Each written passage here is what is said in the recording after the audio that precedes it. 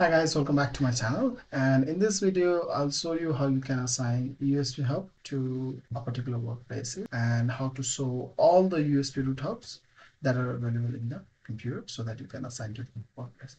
So let's get started. Astra as an administrator, then head over to the workplace tab.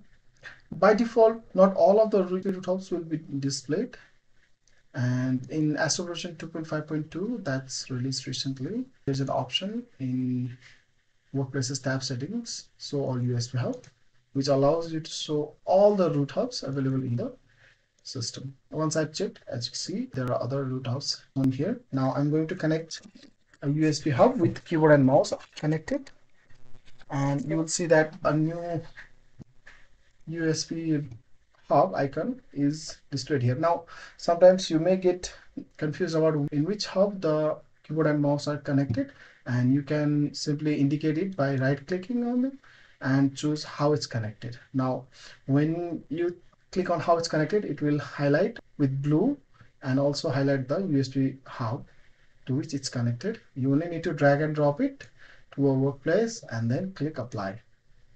And now any device that's connected to the USB root hub will be assigned to the workplace automatically. I have a USB keyboard mouse and a flash drive connected to the workplace. So once I have enabled Astra and rebooted, the workplace will have the keyboard and mouse assigned to it, as well as the flash drive that's connected to the USB hub will be available to that workplace and not to other workplaces. So that's about it for this video. If you have any questions, feel free to mention it in the comment below. And if you like this video, don't forget to like and subscribe to my channel. Have a good day.